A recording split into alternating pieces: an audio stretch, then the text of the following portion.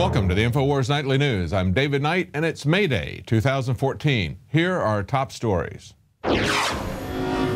Tonight, the Justice Department launches covert sanctions against gun owners. Then, agents of the state investigate a homeschooling family. And a look at what happens when a good guy has a gun. That's next on the INFOWARS Nightly News. We're not turning our guns in, and we're not running, and we're not backing down. If you want them, come and take them. Well, our top story tonight is Eric Holder and his Justice Department again using dirty tricks to forward their agenda. Now, we've seen this over and over again, but now they're going after individual businesses and doing it covertly. But let's first look at a couple of incidents that came to light today. First of all, here in Houston, Max Slavo said, look at what happens when a good guy has a gun. A Houston, Texas woman was recently leaving a retail store with her children. She was jumped by two individuals. They're dragging this woman along in the car, and a guy with a gun, a good guy, a responsible citizen, stops this. Now, we've been told over and over again by the Detroit police chief, by many others, that, of course, what you know is that the police cannot be there all the time. So when someone is there that's responsible, they can help the citizens, they can stop the crime. We see this frequently. Now, of course, these people were also driving a stolen vehicle, had drugs, and were snatching purses, stopped by an armed citizen. Look at this Supreme Court case, however, that is now coming up tomorrow for consideration by the Supreme Court. They've taken a look at this twice in April, considering where they're going to hear this case. They may hear this third case about the right of people to keep and bear arms. What that exactly means, as if we needed clarification. Now, we've had two major Supreme Court cases, Heller versus D.C. and McDonald versus Illinois, where they have looked at the right of individuals to own arms in spite of state and jurisdictional regulations in the District of Columbia. Now they're saying, but yeah, you can own guns, but you can't take them out of your home. Now, this is being brought up in New Jersey because of two egregious cases. Look at these cases. The first was Jeffrey Muller. Now, he's a business owner. He had been kidnapped and beaten in a case of mistaken identity. He then applied for a concealed carry permit, and the people in New Jersey said, no, you can't have one. We don't think you really need it. Now, they eventually relented, so he was replaced as plaintiff by another fellow. Look at this guy. His business is restocking ATMs in the middle of the night with large quantities of cash. They say he drives from location to location, scurries out to refill each machine, and then hurries to the next location, hoping to avoid being the target of a robbery or worse. Still, he applied for a concealed carry permit. Even though the police chief in his town agreed with him, he was denied by the state of New Jersey. Very egregious. You do not have the right to keep and bear arms if they turn it into a privilege, of course. So this is the basis for the lawsuit as being reported by New American. And we'll have to see what happens with this. It's being joined by Larry Pratt, Gun Owners of America, as well as the governor of Montana. And the Supreme Court will decide tomorrow, that is Friday, May the 2nd, whether or not they're going to hear this third case about gun rights. But regardless of what the law says, regardless of what the state law, the Constitution say, still the Obama administration, in particular Eric Holder, is hell-bent on taking away people's rights to own guns. Why? Because it's about much more than just protecting yourself against bank robbers. Now look at this article here from Kit Daniels. Justice Department launches a covert sanctions against gun owners. They call it Operation Choke Point. They're trying to strangle businesses, and the way they're doing it is working with banks. This is a joint program between the Department of Justice, the FDIC, and the Consumer Financial Protection Bureau.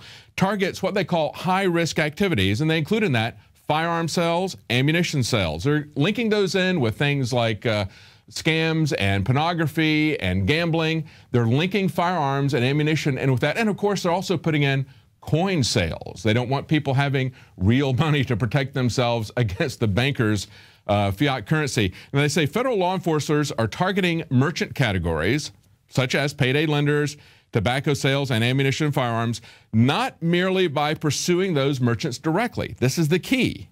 Operation Choke Point is flooding payment companies that provide processing service to those industries with subpoenas, civil investigative demands, and other burdensome and costly legal demands. And this has been brought to our attention by Michael Cargill of Texas Gun Works. He was rejected by BitPay. This is a Bitcoin provider because of these FDIC regulations. So we see yet another element of this, and that is that Bitcoin, which many people were hoping would be this independent, free exchange, this is now, they're putting themselves voluntarily under the control of the banking system and applying these types of rules to Michael Cargill at Central Texas Gun Works. Now, also, we've had the CEO of the American Banker Association speak out against this, and he said the Justice Department is pressuring banks to shut down accounts by pressing charges against merchants or even without even establishing that the merchant broke the law. Exactly right. This is what we see happening over and over again. We just spoke yesterday. I had a report about the confiscation of assets, forfeiture, against people who are not even, they didn't commit a crime, they're not charged with a crime, they just take their assets.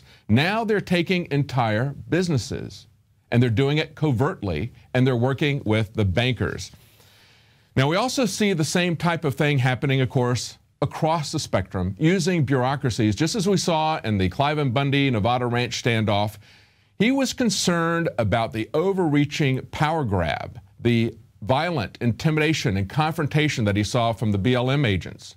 It was not about the grazing fees. He made that very clear. This transcended that civil dispute. And that was the point at which INFOWARS got involved, was when they started using snipers, when they started getting violent with people in the area. And now we see this is happening, of course, at the border. We have a couple of stories that were picked up by the Drudge Report yesterday from McClatchy. The first one, as border security expands, complaints of abuse rise among Americans. Now, in this story, they talk about 3 particular lawsuits. One of them, first one, Chula Vista, California. Border Patrol agent is accused of leaping on the hood of a car, being driven by a mother of 5, and shooting her dead. She, of course, is unarmed.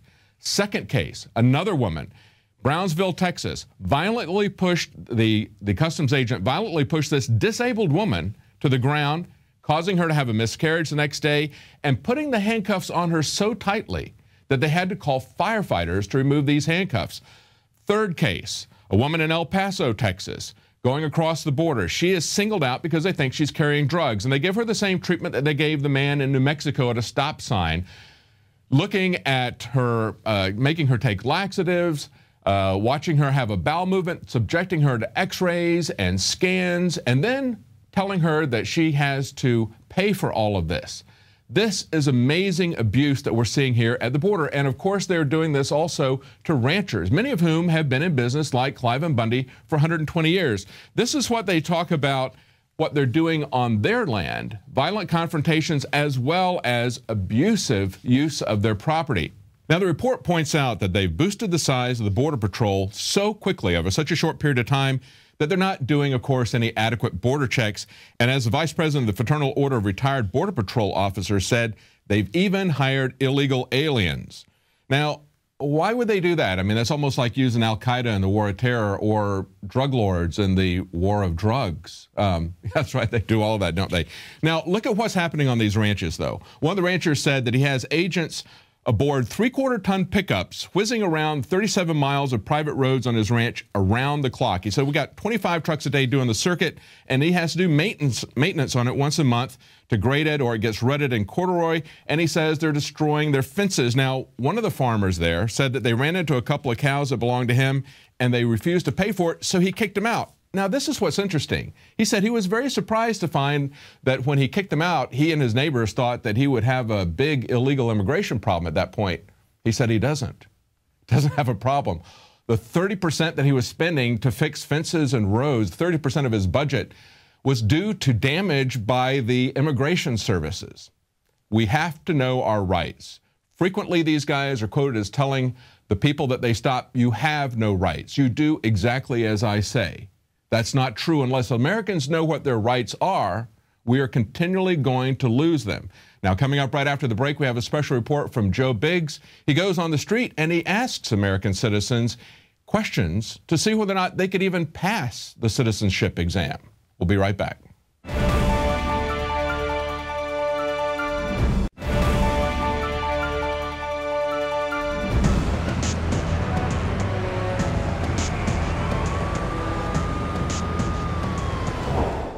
I read an interesting article today that said most Americans wouldn't even be able to pass a naturalization test to become a U.S. citizen.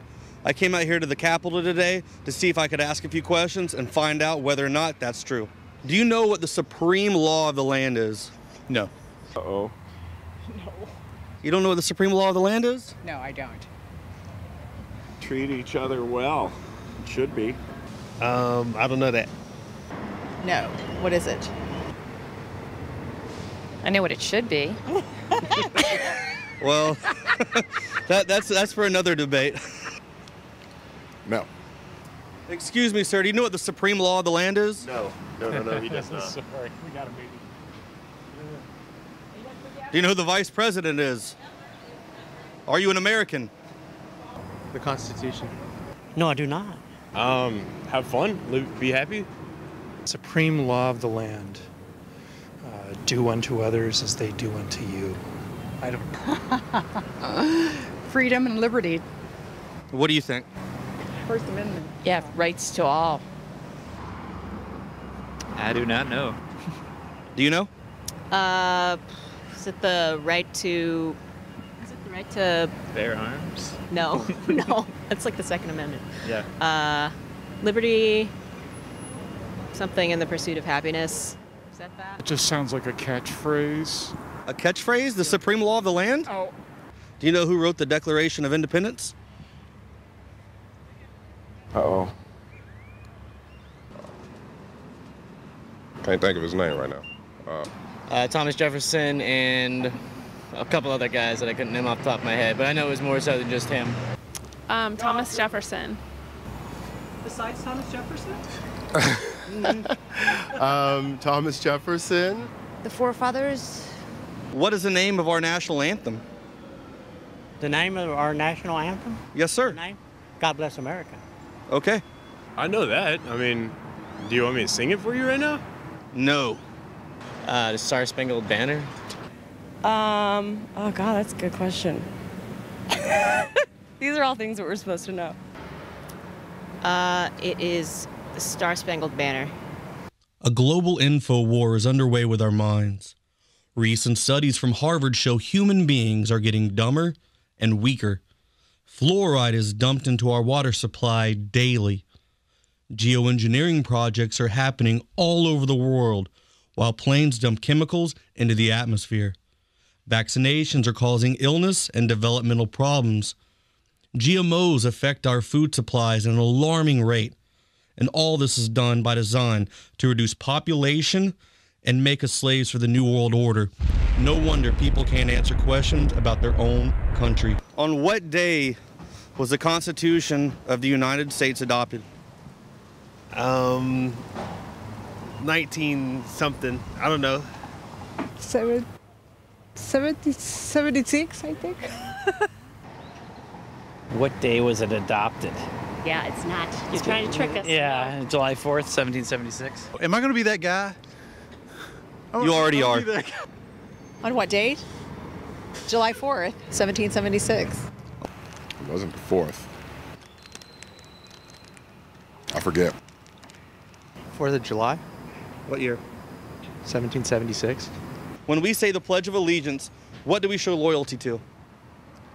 To the flag of the United States of America. And To the republic for which it stands. I guess the United States of America and the flag. Goodness sakes. Pledge allegiance to the United States of America. Either the flag or the country. The flag and God. Okay. Do you know who the father of our country is? George Washington. No. I don't know. I don't know. No idea. George Washington? I think it's George Washington. No, he does not. Sorry. George Washington. What do we call the first 10 amendments of the Constitution?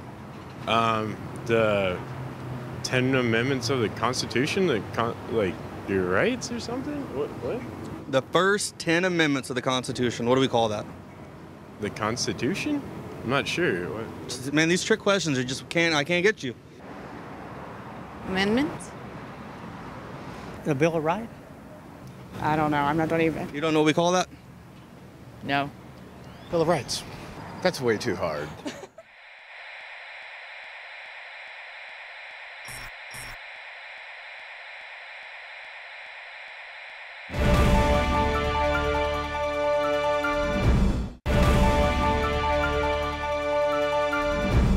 Well, there are so many ways that you can get involved to fight the information war. You can write articles, YouTube videos, start your own radio show. But in this day and age, when people don't really have a lot of time to sit down and read or tune into a 3-hour radio show, images and art that can expose corruption and promote liberty have an instant effect. Anthony Frida is one of those artists. He uses his talent to spread these controversial ideas and get people talking. His political art has appeared in Rolling Stone, Time Magazine, the New York Times, and here at InfoWars, we often feature Anthony Frida's work because of the powerful social commentary in his images. Anthony, welcome. It's great to see you again. I love what you do. I love that you're basically taken such this powerful medium and turned it against the powers that be that basically try to use it to suggest things to us. And you have turned it around on them. I love it. Well, thanks, Leanne. That's what I'm trying to do. You know, Picasso said that painting is a weapon. And I like to think about it like that. For me, it's a weapon against tyranny. It's a weapon to promote peace and freedom and the ideas that you guys express on InfoWars, and to expose official lies and corruption, and basically as a tool for good and a tool to promote truth and freedom. Right. There is so much power in it. Now, I've seen some of your recent work that's come out. You were clearly inspired by what happened there in Nevada, the battle for Bunkerville.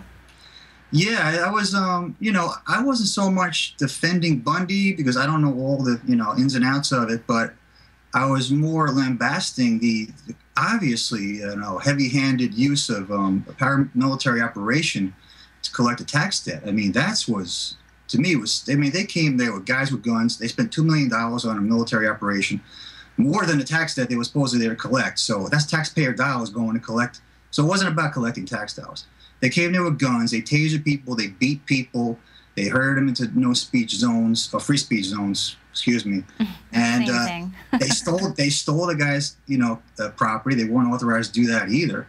So they were clearly, you know, outside the law that they said they were trying to impose. And when I tried to, you know, point this out to people, they just started talking to me in talking points, saying he's a deadbeat, he's a tax cheat, he's a terrorist. And of course, what was the final charge? Let's say it together. A racist. A racist domestic terrorist. Yeah. Harry Reid said that. It was very chilling when Harry Reid said these people were terrorists because, I mean, they didn't, what violence did they do? Terrorists kill people for political, you know, reasons, you know, like Obama's doing, and like Harry Reid endorses policies that do that all over the world. So he's a terrorist. And these people didn't, as far as I know, there was no violence committed by the protesters. It was all by the government. So that was the point I was trying to make, and people were just, what was upsetting to me is they were speaking to me in talking points and they weren't even aware of it. You know, that's the power that these talking points have, these memes have. That's why I'm trying to create counters to the White House talking points and the memes that go out there, either visually or, you know, just, you know, verbal talking points. And this is what we have to do, create our own means for peace and freedom to counter, and it's a constant fight, but I think we're having some effect. Absolutely, counter memes. So that's also, you know, something very powerful too when you're dealing with something like the Ukraine or Syria, where there might be a language barrier, but art will transcend that barrier. That's a good point. And a lot of my images, I mean, that's the whole idea. A picture's worth 1,000 words, and it transcends language. So I get these, you know, some of these memes out there go globally, and they get picked up by sites all over the world. I've even seen my stuff on some Chinese sites picked up by Baidu, and I can't understand what they're saying. Hopefully they're saying nice things about me, but they'll post my artwork on, you know, Chinese political blogs. It's interesting to see where it winds up. But the interesting thing to me is also kind of trying to find common ground with my work. Like, you know, this film I'm working on right now, where we have people like Cindy Sheehan on there, and we have people, you know, we want to have Alex on there, Joe Salente's going to be part of it. And so people from kind of, you know, very different ends of the political spectrum who have common ground. They promote peace and freedom. And this is what I'm interested in, rather than the whole divide and conquer, agenda of the establishment. I want to do the opposite. I want to try to find out, what do we have in common? What are our common goals? And who's our real enemy? Is it each other? Should we be, at each other's throats, our neighbors' throats, our families' throats, our friends' throats? Or should we identify who's really, their agenda is against our best interest and go after them? Right, that's a huge battle to take on. And so you're speaking about this new documentary that you're running a Kickstarter campaign for. I think we've got just under 24 hours left at the hour of this broadcast. That's right, Leanne. Thanks so much. The clock is ticking. If you go to Kickstarter and if you search Behind Truth Art, you'll find this film that John Masseria contacted me. He's a filmmaker. He made Fukushima Radiation Raining Death Near You and other fun titles like that. He's been involved in it. And he wants to create this film that shows liberty, truth, art, what moves people like me and what the effect is we're having and what the prices we paid. And he's going to use this as a starting point in his conversation for all these different ideas that can branch out from the hub of a wheel, everything from GMO to infringements on liberty to war crimes to whatever the images that I'm commenting on. We're going to kind of touch upon all these different issues. What are some of the more interesting parting gifts that you are giving? I think the smallest contribution is $3, but obviously can go all the way up to $10,000. I personally want some art, so what are you offering? Well, we have prints of you can get signed prints of my work. You can get, there's even, if you give enough dough, you can get originals. But, we want to give something for show our appreciation. And hopefully people that are fans of my work or fans of liberty and truth will, want to participate. I mean, like I said, you can get in for as little as what it costs for a cup of coffee.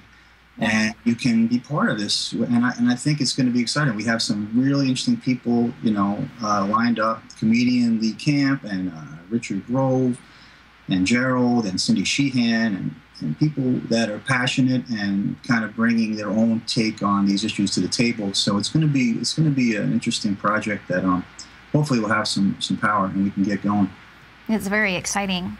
Well, so we're in a day and age where typically if you put your art up on the wall or something, or when you even have it in a publication, you might not be able to see people's reaction to your work. But now we live in a day and age where people can interact with you on social networks. And what's been their response to some of your more controversial images? Well, I've probably lost some friends and I've gained a bunch of friends. I'm nonpartisan. I'm like with Gerald, I'm a political atheist, so I try to just call it as I see it objectively. And I call people who are outside of the oath they took to the Constitution, and I call people on war crimes, and I call people on corruption. And I mean, I don't care if they're Democrat or Republican, and it's affected my career. It's probably hurt me in some ways, because most of the work I do for the Liberty Movement is all just, I volunteer my services, labor of love. And I used to work for a lot of more mainstream publications, but I kind of enjoy more biting the hand that feeds me.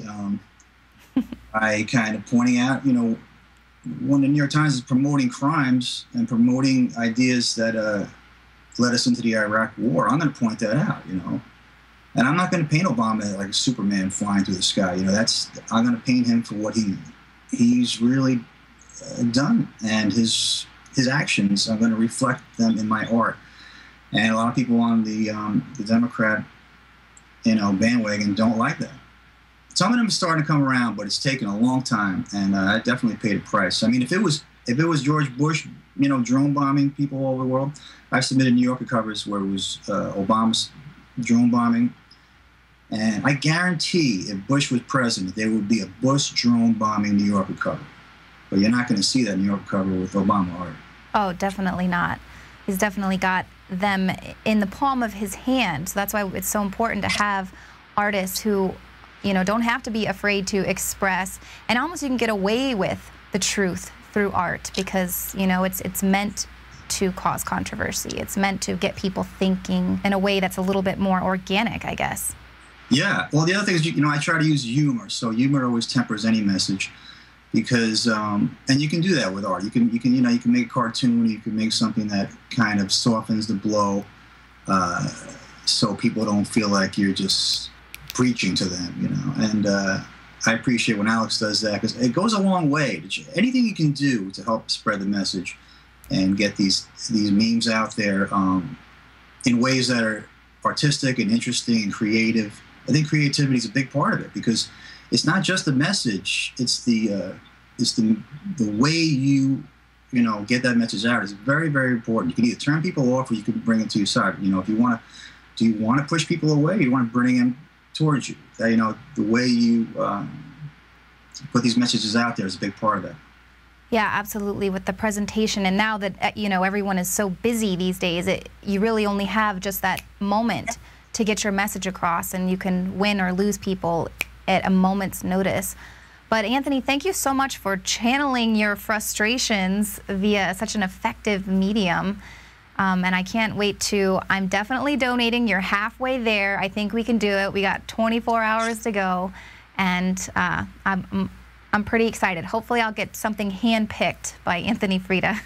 Yeah, I'll make sure I send you something either way. But one more project I want to mention is Made Men. My good friend Dan Zollinger is doing the artwork, and I'm co-producing it. And it's going to be a graphic novel about the real story of the Kennedy assassinations. And I think your audience will appreciate it, and it's going to be brilliant. Wow, that sounds very interesting. We'll probably have you back to talk about that then. Sounds good. All right, thanks, Anthony. Thank you. Well, you see, we've all got our part to play in the info war. There is no talent that is too small. And you can also do your part to help fight the info war by becoming a member of Prison Planet TV.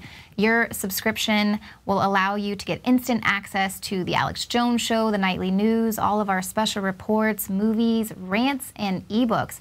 And best of all, you can share your username and password with up to 11 other people at the same time. So thank you very much for supporting what we do here at InfoWars and for tuning into the show tonight. We'll see you here tomorrow at 7 p.m. Central.